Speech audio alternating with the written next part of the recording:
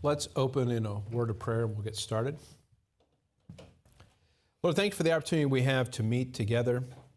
We thank you for the opportunity to look into your word. We thank you that it's been preserved for us without error. We pray that you would give us understanding, and we thank you for Jesus Christ's death on the cross for our sins. It's in his name that we pray. Amen. The subject that we're going to take up this morning is how to know the will of God. This is a subject that people are very concerned with. They ask themselves questions about this all the time. And just to give you an example, the way that this topic typically plays out is people think, I want to know God's will for my life. What does he want me to do? Does he want me to marry this person or that person? Does he want me to pursue this career? Does he want me to live in this place or that place? Or sometimes what happens is there's a decision in front of someone that they have to make. And so they think about it from the standpoint of, which one is God's will for my life? Is it to do option A or is it to do option B? And so what we want to do this morning is we want to understand from the Scriptures how to think about the issue of the will of God in the believer's life. So let's jump in. If you look at the phrase, will of God, so in other words, W-I-L-L of God, that quote, if you look at that phrase, it appears 23 times in Scripture. 15 of those are in Paul's epistles, 6 are in the Hebrew epistles, 1 is in the Gospels, and 1 is in Acts. Where we're going to start is we're going to look at things that are explicitly stated to be the will of God in Paul's epistles. So we're going to start with Paul's epistles, and we're going to look at things where it specifically says that it is the will of God. And I'm going to break those, if you will, into 3 categories. So the first category is things that God did or does. So get with me, 1 Corinthians chapter 1, verse 1. So we're looking at the phrase, the will of God. We're focusing on Paul's epistles. And so we're going to be looking at things that the Bible specifically says are the will of God. And the first section we're going to look at is things that God does or that God did. 1 Corinthians chapter 1, verse 1. Paul, called to be an apostle of Jesus Christ through the will of God, and Sosthenes our brother. Get with me 2 Corinthians chapter 1, verse 1. 2 Corinthians chapter 1, verse 1. Paul, an apostle of Jesus Christ by the will of God. Now, we won't turn there, but Ephesians 1:1, Colossians 1:1, and 2 Timothy 1:1 all begin in that similar way. Now, think about that just for a minute. How many times does the phrase, the will of God, occur in Scriptures? 23. I was actually testing if you were paying attention a minute ago. So it only appears 23 times in Scripture, and yet 5 of those are devoted to the fact that the apostleship of Paul is according to the will of God. Isn't that fascinating? Now, the reason I mention that is that one of the things that you're going to hear if you rightly divide the Scriptures is people are going to say to you, you worship Paul, you make too much of Paul, and they'll say, we don't follow Paul, we follow Jesus. And all of that is a bunch of hooey. Here's why. If you're in the Old Testament, if you're part of Old Testament Israel, and Moses gives an instruction, should your response be, well, we're not following Moses, we follow Jehovah? What's wrong with that type of thinking? God told Moses what he wanted revealed to Israel. So when someone says, well, we don't follow Moses, you are rejecting God's spokesman, right? During the dispensation of grace, when you do not respect Paul's apostleship, it's not that you're hurting Paul's feelings. What are you doing? You're disobeying the Lord Jesus Christ, who on the road to Damascus appeared to Saul and gave him the apostleship that he subsequently had. Paul's 13 epistles, the human author is Paul, but who's the real author? The Holy Spirit. So when you ignore those epistles, who are you ignoring?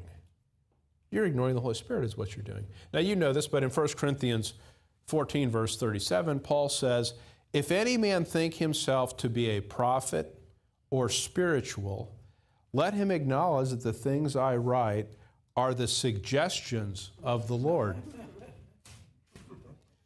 The commandments of the Lord. So when you disobey Pauline authority, who are you disobeying? You're disobeying God. You see that. So the first thing we'll just notice is this. 5 different times when Scripture talks about the will of God, it is mentioning Paul's apostleship. So one more thing on that, we'll move on. When you think about the timeline of history, it's very obvious that in the middle of the book of Acts, God starts to do something different from what he did previously. Paul has a ministry directly to Gentiles that did not exist in time past. And the reason why is that God made a decision to interrupt the prophetic calendar and insert the dispensation of grace, which is a time of amnesty for the entire world.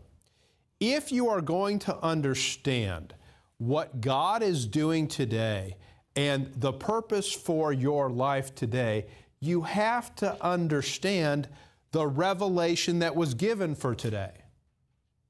Right? There's no way around that. Get with me Galatians chapter 1, verse 4. So the first thing that God did was, that is the will of God, is he gave Paul a particular apostleship. God feels that's so important, he mentioned it 5 different times. I'll say one more thing as you're turning to Galatians 1.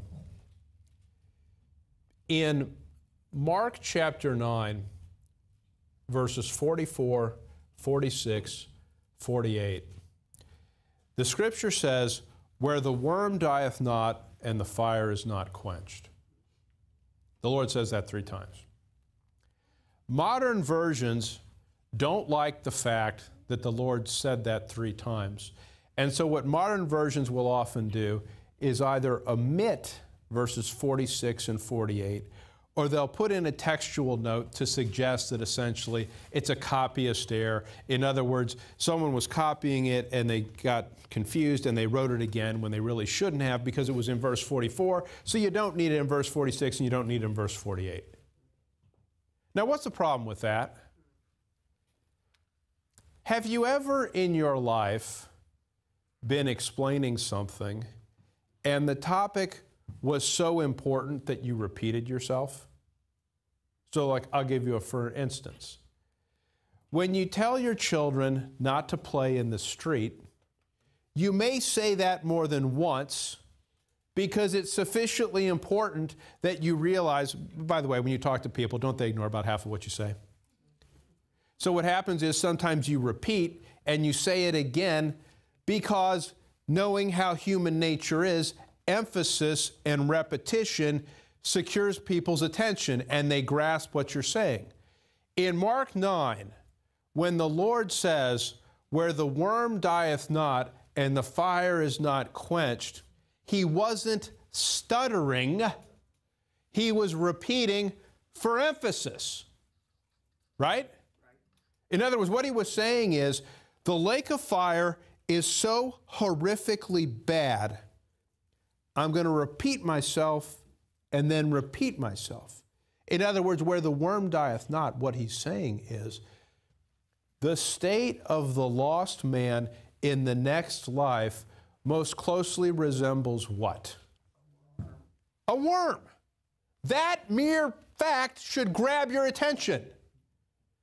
And the worm does what? It dieth not. One of the realities of earthly life, and I'm just being candid with you, there's a limit to how much torture the body can endure, right? Because you just die, and death is a release from that torture.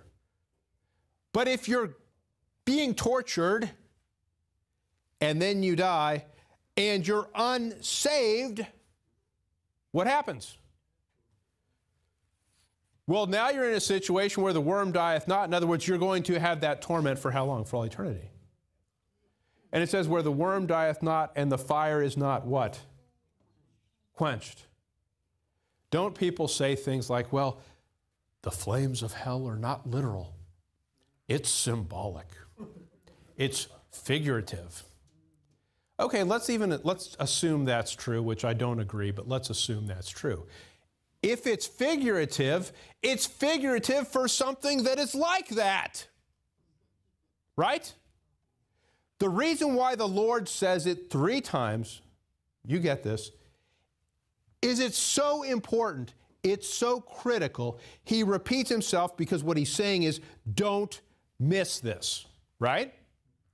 Well, if the Lord repeats himself 3 times about the torment, the agony of hell, and he repeats himself 5 times as to Paul's apostleship, excuse me, is Paul's apostleship a matter of great importance to God himself? It is. Galatians 1:4. Who gave himself for our sins, that he might deliver us from this present evil world, according to the will of God and our Father. What Galatians 1:4 says is that it was God's will that Jesus Christ give himself for our sins. In other words, that was part of God's plan. God had purposed it. He had worked all of it out. That was something that was done according to the will of God. Get Romans 8, verse 27. Romans chapter 8 and verse 27. And he that searcheth the hearts knoweth what is the mind of the Spirit, because he maketh intercession for the saints according to the will of God. Now we read verse 27, but let's read verse 26 so we get the context here. Likewise, the Spirit also helpeth our infirmities, for we know not what we should pray for as we ought, but the Spirit itself maketh intercession for us with groanings which cannot be uttered. What Romans 8:26 is saying is that the Holy Spirit intercedes on behalf of the believer. Who does the Holy Spirit intercede with? God the Father, right?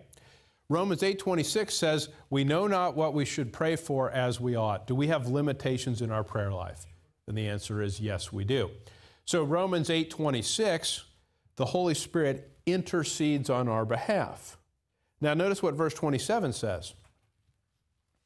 And, this is something additional, and he that searcheth the hearts knoweth what is the mind of the Spirit.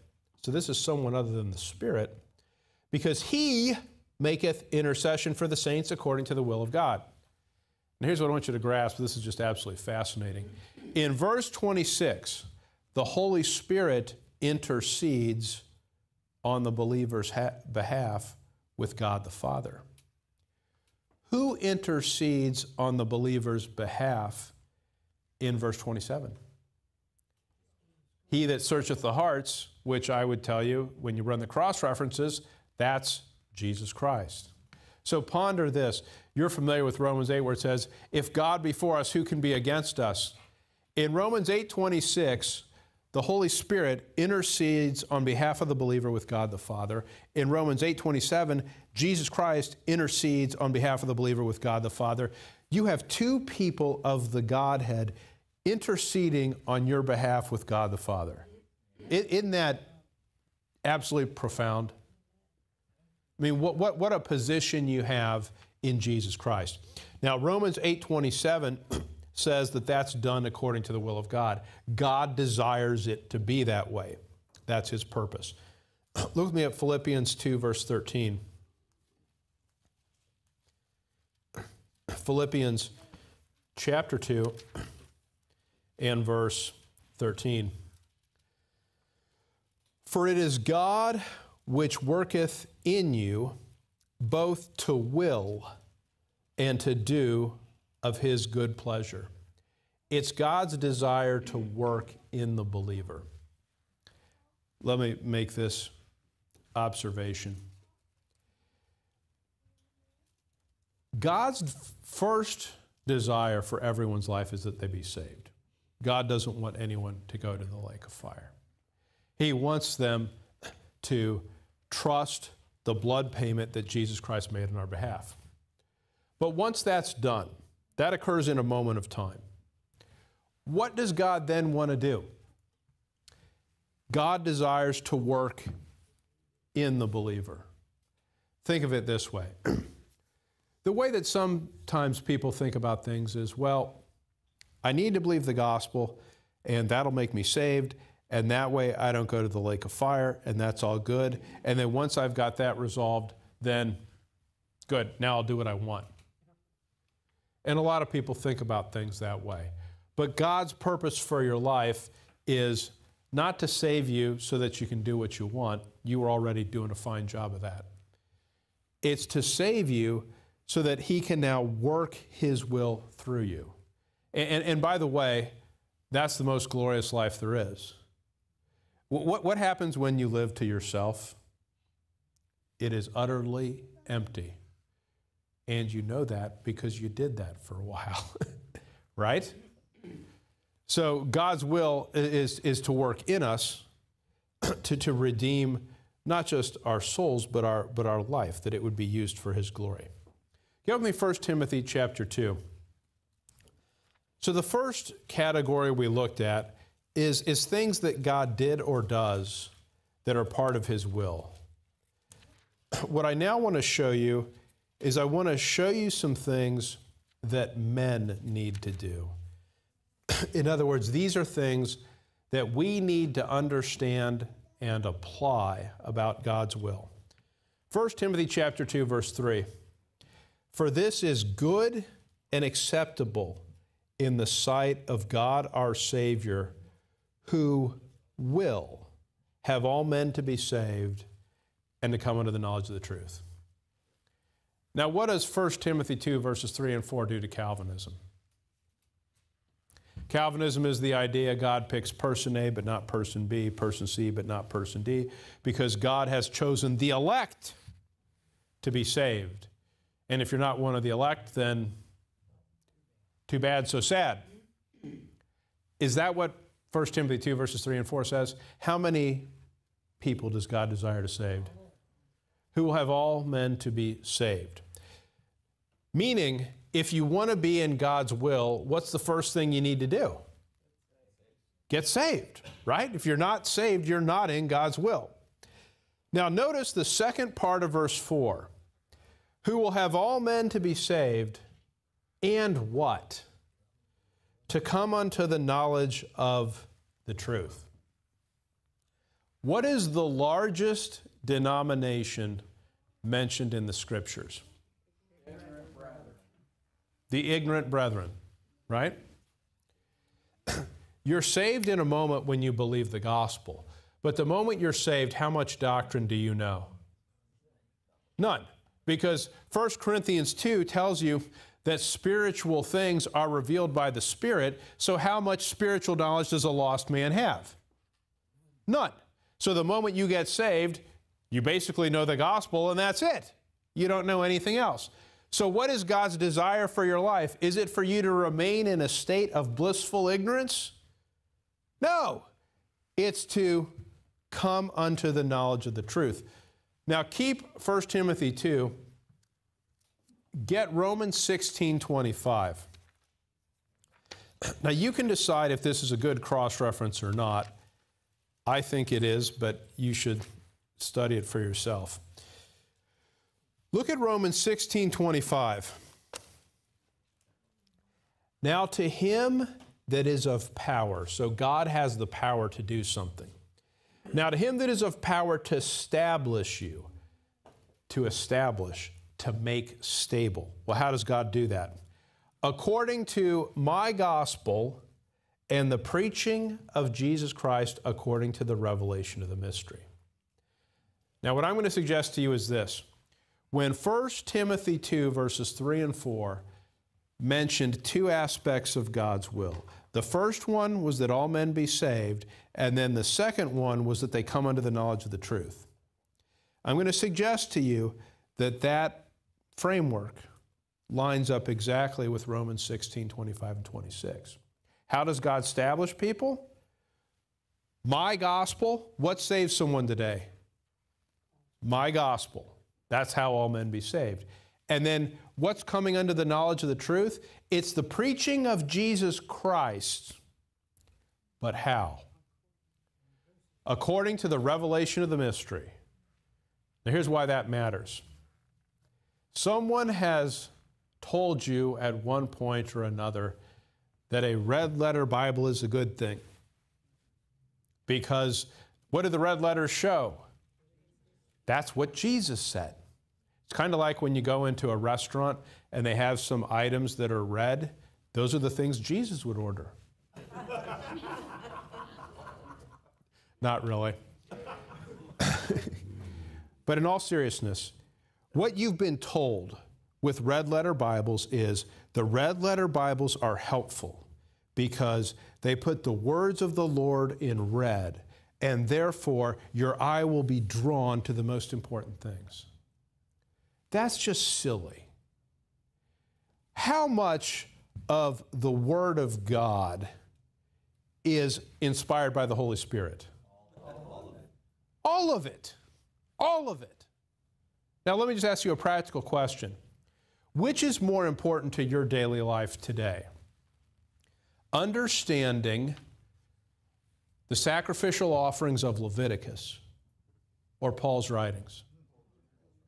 Everything is true. All of it is true. No question about it. But do I need to apply the sacrificial offerings of Leviticus to my life today? I don't. Meaning, as I study and I focus on things, I'm going to start with Paul's epistles. I need to know the whole counsel of God. I need to know all of it. But as a practical matter, where should I start? I should start with that which is written to me today. Isn't that obvious? That's more than obvious. What do the red letter Bibles do? The red letter Bibles draw one's attention to the Lord's earthly ministry, and the Lord's earthly ministry is not the same as what God is doing during the dispensation of grace. It's just not. That's why Romans 16:25 is so important. It says the preaching of Jesus Christ according to what? According to the earthly ministry, according to the gospel of the kingdom, according to the prophetic program. It says none of that. It says the preaching of Jesus Christ according to the revelation of the mystery. Let me say this then. If your approach to study is to make Matthew, Mark, Luke, and John, the red letters, the things spoken during the Lord's earthly ministry, the focus of your spiritual attention, you are not going to be established, made stable, on the authority of Romans 16:25. You see that? Paul specifically warns in Ephesians 4. He talks about those that are tossed to and fro. They're carried about by every wind of doctrine. And what he's using there is he's using a nautical series of metaphors. The tossed to and fro is like a ship at sea, right? And then it talks about carried about with every what? Wind of doctrine. So this is a tough question, but I want you to think about it. How many motorboats were there in Paul's day? None. So how did ships move? By the wind. By the wind. And so if you're not established, rooted, grounded, What are you going to be carried about by? Every wind of doctrine. And what happens with the vast majority of believers is they're never established, they're never rooted, they're never grounded. All of those are land terms, aren't they? Because they're tossed to and fro because they're adrift at sea. And doesn't, in fact, Paul talk about being shipwrecked? Doesn't he talk about those that are cast away? That is the result of the failure to be established by my gospel and the preaching of Jesus Christ according to what? The revelation of the mystery. It's absolutely essential. It's not optional. Look with me at Romans 12, verse 2. Romans chapter 12 and verse 2.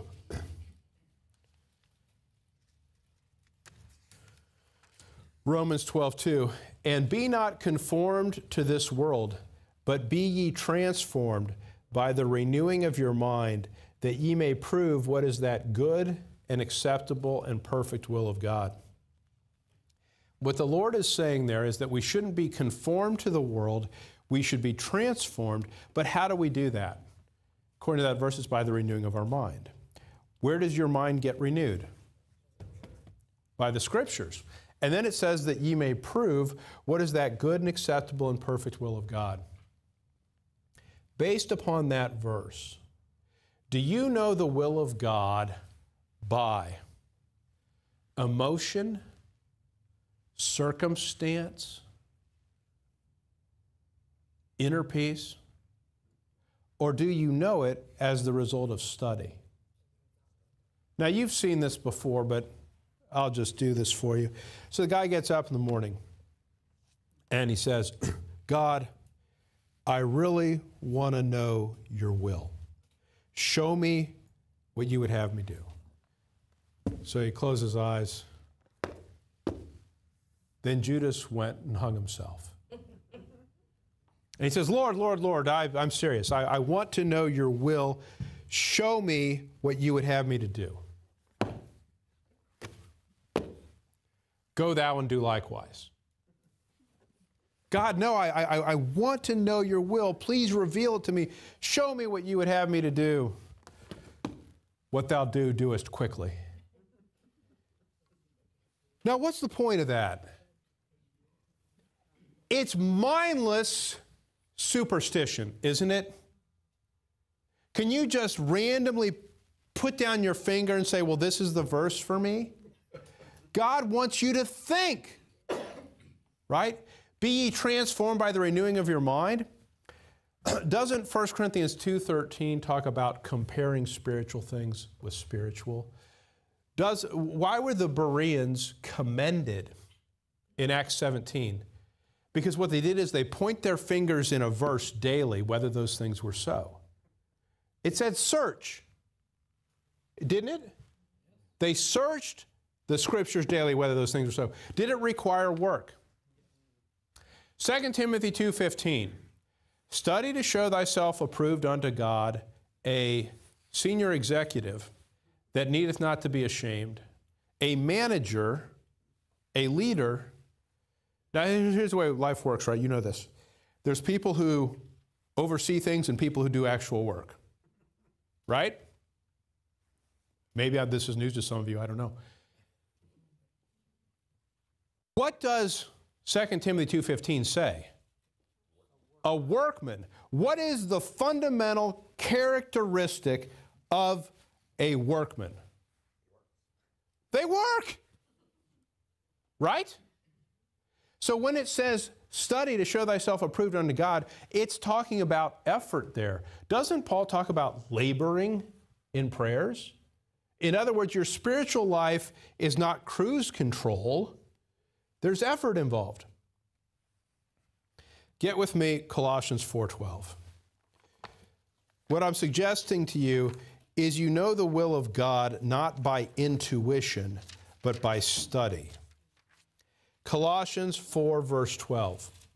Epaphras, who is one of you, a servant of Christ, saluteth you, always laboring fervently for you in prayers, that ye may stand perfect and complete in all the will of God. And the desire there is the believer will be perfect, he'd be complete, he'd be mature, and notice, in all the will of God. Well, that requires understanding. Get with me 1 Thessalonians 4, verse 3. 1 Thessalonians chapter 4, verse 3. For this is the will of God, even your sanctification, that ye should abstain from fornication. God's will for your life is your sanctification. Now get with me Titus chapter 2. When you teach grace, people will say to you, well, you think you can live any old way you want. You can say a prayer and believe the gospel, and then you can live like the devil. And they think that what grace means is, grace means it doesn't matter how you live. Now, to be clear, it doesn't matter how you live at all with regard to salvation. You're saved by grace alone, through faith alone, and it has nothing to do with works. But does grace then teach you, you're saved, go ahead and be a jerk? Look at me at Titus 2. For the grace of God that bringeth salvation hath appeared to all men, teaching us that we should do whatever we want, teaching us that denying ungodliness and worldly lusts, we should live soberly, righteously, and godly in this present world. So does grace teach you to live like an idiot? Listen, you don't need any teaching to live like an idiot. You're perfectly capable. In fact, you're skilled, talented, and experienced. Isn't that the truth? Yeah. Grace teaches you to live like Titus 2:12 says. Get 1 Thessalonians 5:18.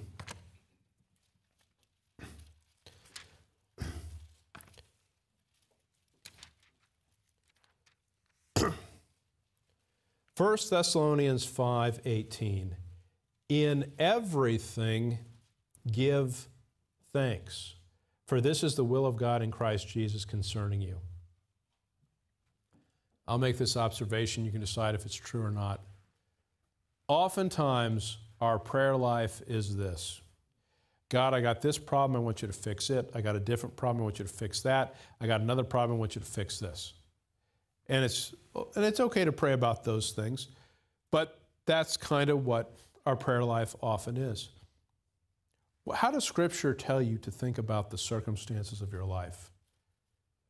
In everything, every situation, every circumstance, what are we supposed to do? Give thanks, for that's the will of God for our lives.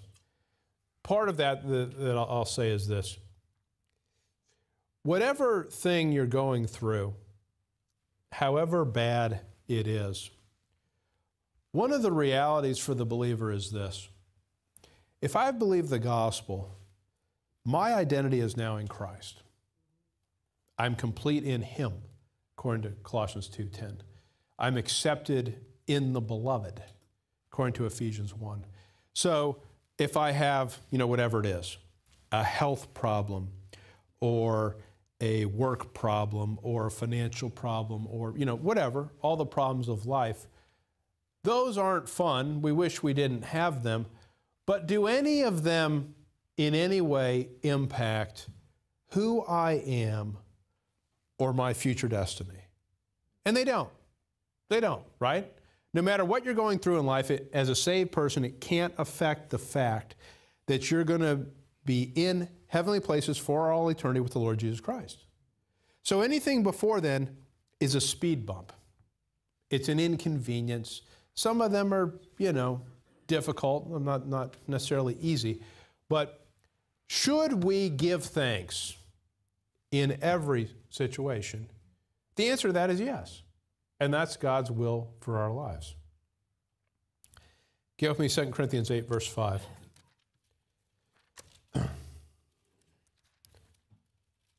2 Corinthians chapter 8, verse 5. And this they did, not as we hoped, but first gave their own selves to the Lord and unto us by the will of God. And Paul's talking there about the saints giving themselves unto the apostles by the will of God. Can you open me Ephesians 6, verse 6?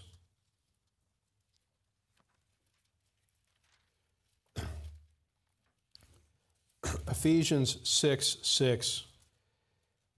And we'll start in verse 5, Ephesians 6, 5.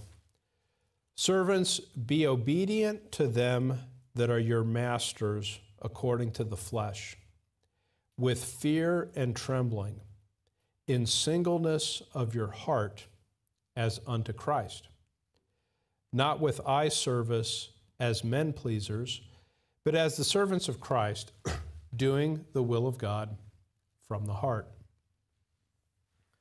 So let's talk about that. That's a very practical verse. When it talks there about eye service, what does that mean? When the cat's away, the mice will play, right? Let me ask you this question. If you've ever been in any workplace, does more work get done when the boss is present and visually watching things or when he's away?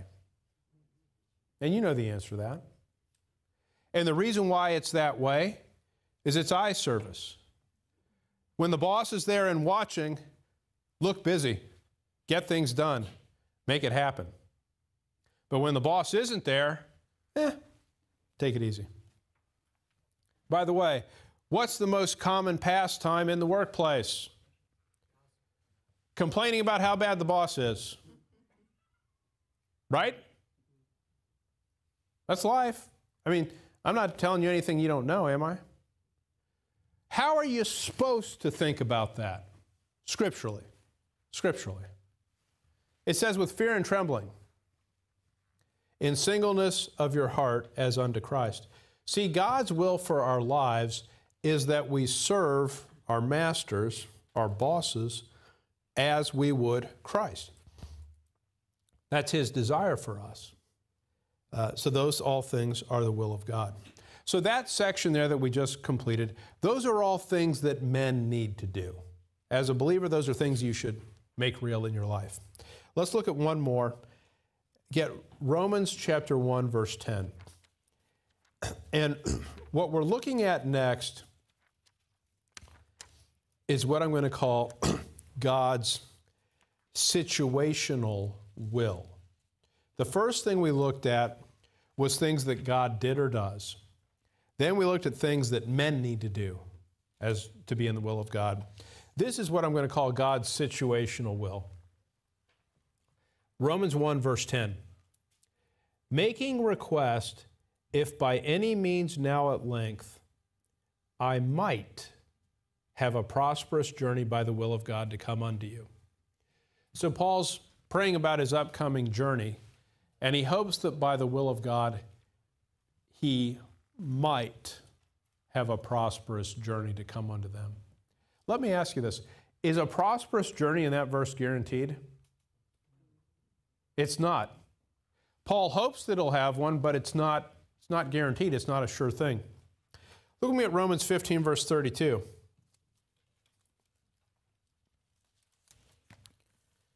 Romans chapter 15,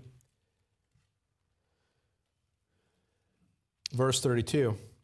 That I may come unto you with joy by the will of God, and may with you be refreshed. Paul's hoping that his journey unto them goes well, but it's not guaranteed. Look with me at 1 Corinthians 16, verse 7. 1 Corinthians chapter 16, verse 7. For I will not see you now by the way, but I trust to tarry a while with you.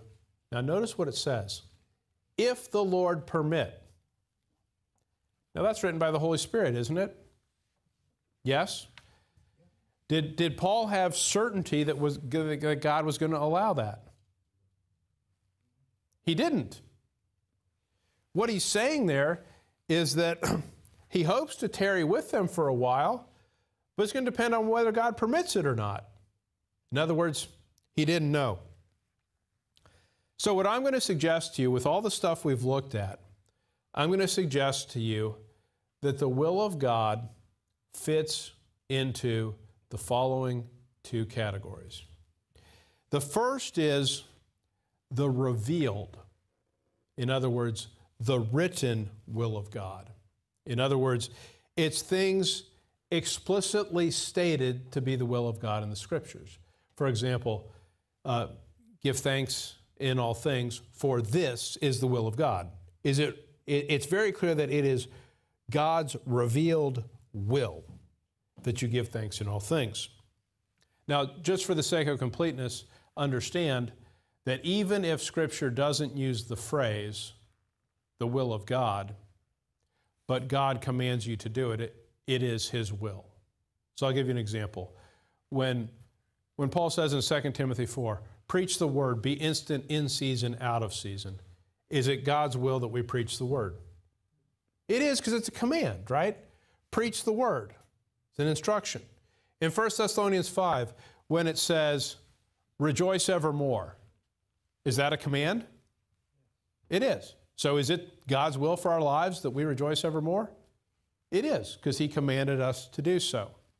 So the first type of the will of God is the revealed, the written will of God. Here's the second, the unrevealed or the unwritten will of God. And what is that? The unrevealed will of God is God's will in any particular event or circumstance of life.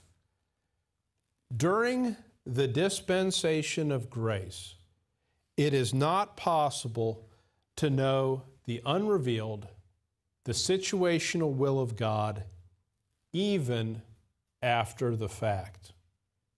Now, why do I say that? Give me Philemon in verse 15.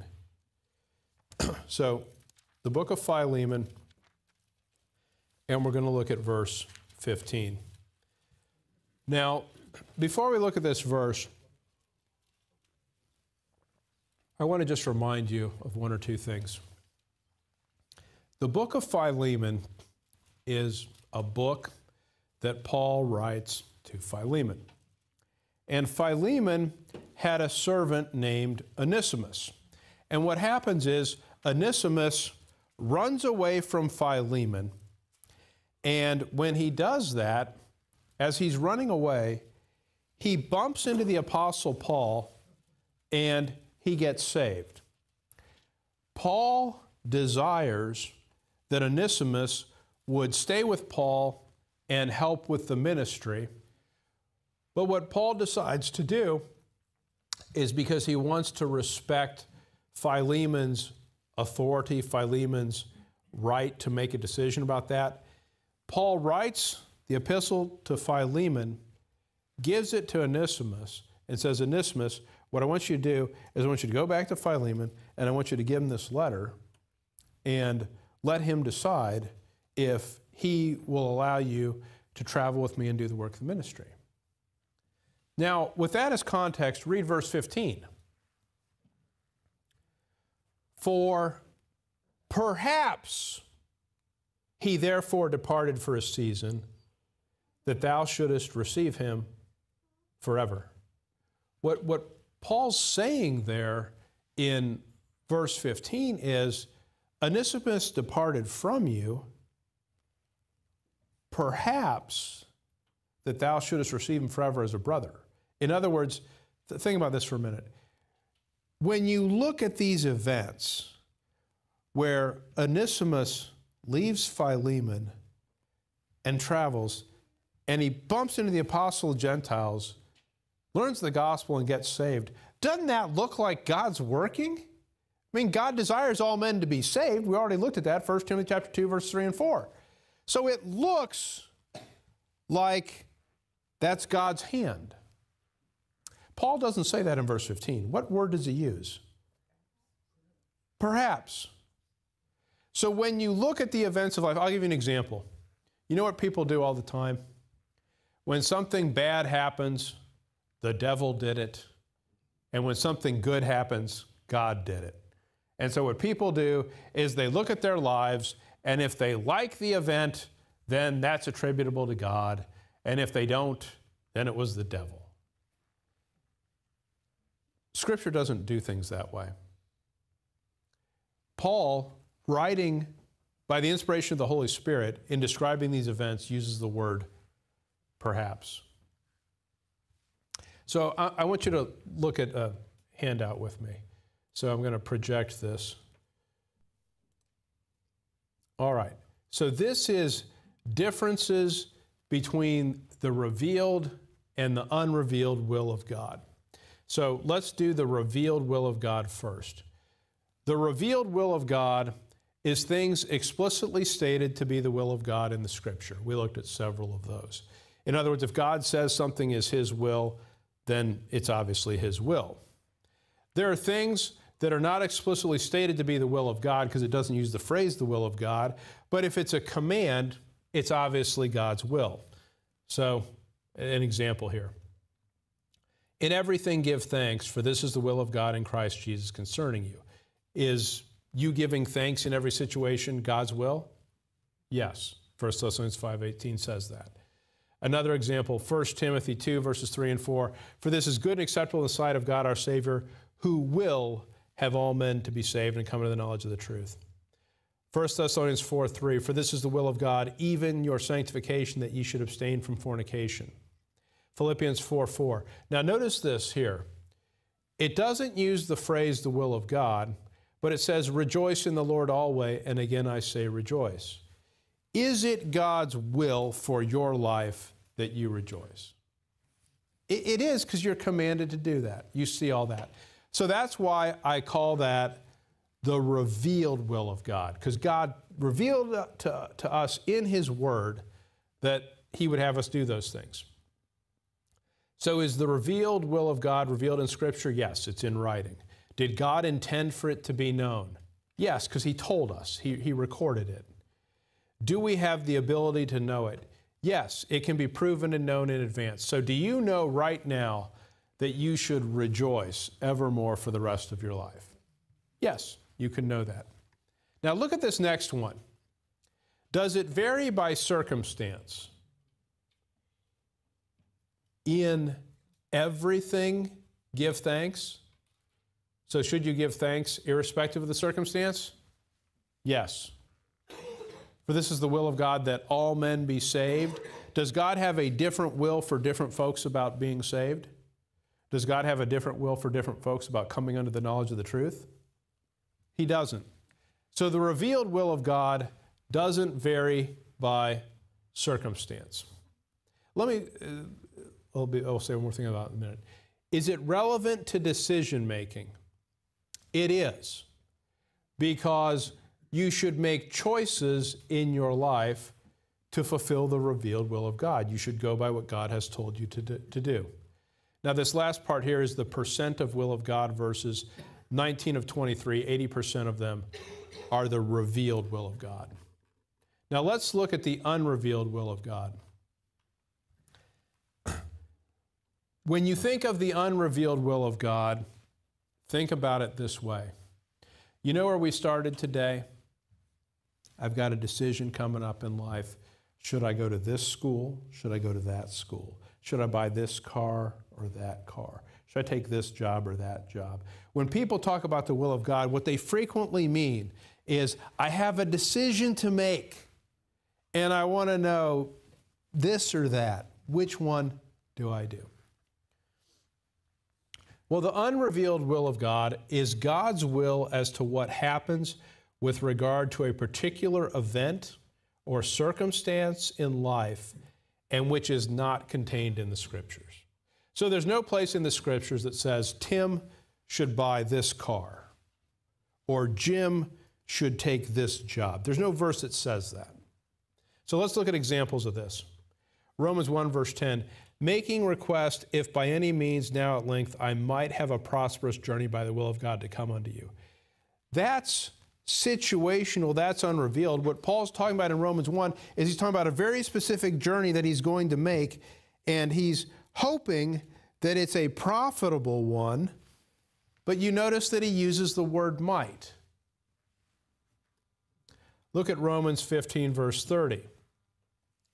Now I beseech you, brethren, for the Lord Jesus Christ's sake and for the love of the Spirit, that ye strive together with me in your prayers to God for me, that I may be delivered from them that do not believe in Judea. Now let me pause there. Were there times in Paul's life where he wasn't delivered from the bad guys? There were. So he might pray about it. He might want it to happen, but is it a guarantee? It's not a guarantee. That I may be delivered from them that do not believe in Judea, and that my service which I have for Jerusalem may be accepted of the saints, that I may come unto you with joy by the will of God, and may with you be refreshed. Paul's hopeful, but it's not guaranteed. 1 Peter 3:17, for it is better if the will of God be so. Doesn't that sound exactly like perhaps? Maybe this will be God's will, maybe it won't in this particular situation. For it is better if the will of God be so, that ye suffer for well-doing than for evil-doing. 1 Corinthians 16, verse 7, for I will not see you now by the way, but I trust to tarry a while with you, if the Lord permit. Let me pause there for a minute. What is commonplace for people today to do is to speak presumptuously. God did this in this situation. God opened this door. He did this, that, and the other. Do you really know? Do you really know? Because when Paul, speaking by the Holy Spirit here, he doesn't know, right? When he says, if the Lord permit, he's saying, I don't know. Maybe he will, maybe he won't, but I don't know. So look at the next row. With regard to the unrevealed or the situational will of God, is it revealed in Scripture? And the answer is no. There's not a verse on that. Well, if God didn't reveal it, did God intend for it to be known? He didn't, because that's why he didn't reveal it. Ability to know. The unrevealed will of God is impossible to prove and know in advance, cannot necessarily be known even after the fact, and we have Philemon 1:15 there. Even after the fact, Paul didn't say that it was God's will what happened with Onesimus. Now notice this next. Varies by circumstance. Yes. Now I'm going to say this and you decide for yourself. When people think about the will of God, and they say, I want to be right in the center of the will of God, and they're thinking about decision A or decision B, buy this or that, go this place or that, do this or that. It varies by circumstance, and you can't know it. But let me give you a contrast. Doesn't matter how old you are or how young you are. Doesn't matter your health condition. Doesn't matter your income. Doesn't matter your education. The revealed will of God, God wants you to be saved. He wants you to come under the knowledge of the truth. He wants you to be sanctified. He wants you to prove and know His will. He wants you to give thanks in all circumstances. Every single one of the revealed will of God, should you do that at every moment in your life? You should. And so what I am convinced, you can decide for yourself, what man does is God has His revealed will where He tells you a whole bunch of things that you absolutely should do because every human being should do it irrespective of circumstance. And instead of focusing on the revealed will of God, which can be known and applies to our lives, we want to know about the unrevealed. What do I do in this particular situation? Do you see how our focus is wrong? Now look at this next part. Relevant to decision making. The unrevealed will of God is not relevant to decision making because you don't necessarily know what God will do and you can't make decisions on that basis. Now, here's an example here from Daniel 3. Do you remember when the Hebrew children, are going to be cast into the fire? Now notice this. If it be so, our God whom we serve is able to deliver us from the burning fiery furnace, and he will deliver us out of thy hand, O king. But if not, be it known unto thee, O king, that we will not serve thy gods, nor worship the golden image which thou hast set up. What are they saying? Do they know for sure what's going to happen? They don't. So they're not taking what's going to happen into their knowledge. What they're deciding is, we're not going to serve your golden idol. We're not going to worship your golden image. And what they're acknowledging there is they don't know what God will do. It's the same thing as if the Lord permit, or perhaps. So let me suggest this. When you think about the issues of the will of God, man tends to focus on the situational and the unrevealed, which he can't know, rather than the revealed, which he can know and should know. Okay? One more thing. One more thing. Have you ever heard someone say, I prayed about this decision and I had peace, so I knew it was the right thing to do?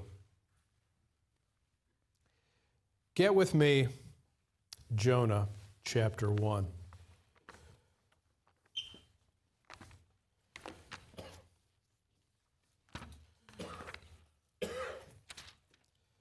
Get Jonah chapter 1. We'll look at verse 1.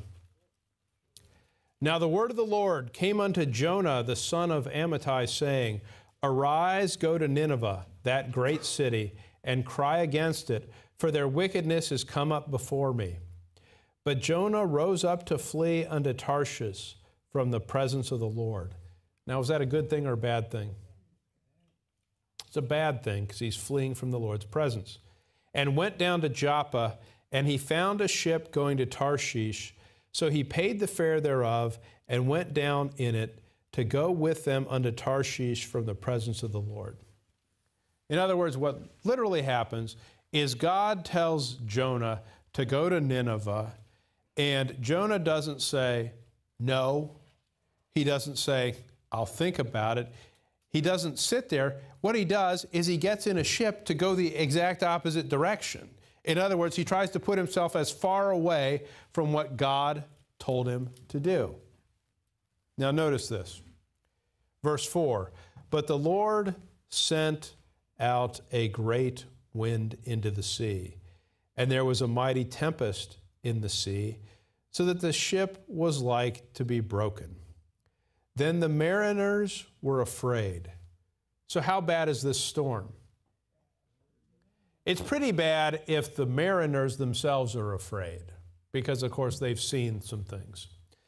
Then the mariners were afraid and cried every man unto his God, and cast forth the wares that were in the ship into the sea to lighten it of them. So they're literally throwing away the cargo of the ship. That's how bad it is. But Jonah was gone down into the sides of the ship, and he lay and was fast asleep. Jonah apparently had peace in the midst of the storm, didn't he? He did. So does peace and an emotional sense of comfort guarantee that the decision is right? I would tell you that it doesn't. Get with me, Jeremiah 17, verse 9.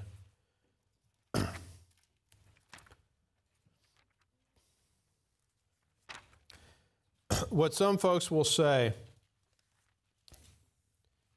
is, I was thinking about this decision, and God spoke to me, and He told me what I should do. Now, you can decide for yourself. I'm going to give you my view on this. When people say that God spoke to them, what they often will say is, well, it wasn't in an audible voice, because they don't want you to think they're hearing voices. But God spoke to me and he told me such and such. Does every voice that goes through your head, is that the Holy Spirit? Or let me put it this way. Are there some voices that go through your head that definitely are not the Holy Spirit? There are, aren't there? Look with me at Jeremiah 17, verse 9. The heart is deceitful above all things and desperately wicked. Who can know it? Now, some will say that verse doesn't apply to saved people. And my question on that would be, if you don't think that verse applies to you, then write down all your thoughts for the next week, stand up, and read them to the group. And no one will do that. Why will no one do that? Because you know good and well that not every thought you have is a thought that is holy or a thought that is from the Holy Spirit. You understand that, right? One more thing on that. When people say, God spoke to me, here's the most common example. God spoke to me, and he told me, we need to build this new building, and we don't have money for it, but we're stepping out in faith because God told me to do that. So God told you to do that, even though you don't really have finances or a plan for it to be reality. Does that seem consistent with Proverbs? Now, related to that, I'll just say this.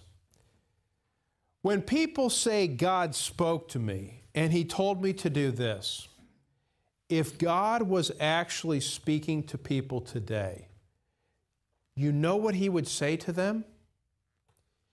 He would say everything that is the revealed will of God. That was his purpose, right? In other words, the reason why God created the Scriptures, inspired them, and preserved them is so that you would know what God wants you to do. What is absolutely amazing is all the people that God supposedly speaks to, he never tells any of them to be a mid-acts dispensationalist. He never tells any of them to read the King James Bible. He never tells any of them to rightly divide. Why doesn't he do that? Because that's what this book does. So what does that tell you about the voices people are hearing? They're not all from God. The reality is a lot of them, it's just thoughts that go through your mind, right? That's what it is. So let me bring this to conclusion. The issue of how to know the will of God for your life. Knowing the will of God for your life is not the voices that go through your mind. It's not the situations. You know, what will happen is a hurricane will hit a place and people say, what's God trying to tell us? What God's trying to tell you, he has told you. He's not trying to tell you things through weather. He tells you things through his written word that he has preserved. So the short answer of how to know the will of God is to get into this book and to understand what God's will for your life is. Amen? Let's close in a word of prayer. Father, we thank you for your word. We thank you that you've preserved it for us. We thank you, Lord, that we don't have to go by something as unreliable as our own opinions and thoughts, but we can search your word and we can learn your will for our lives. We pray, Lord, that we would grow in understanding and grace. It's in the name of the Lord Jesus Christ we pray. Amen.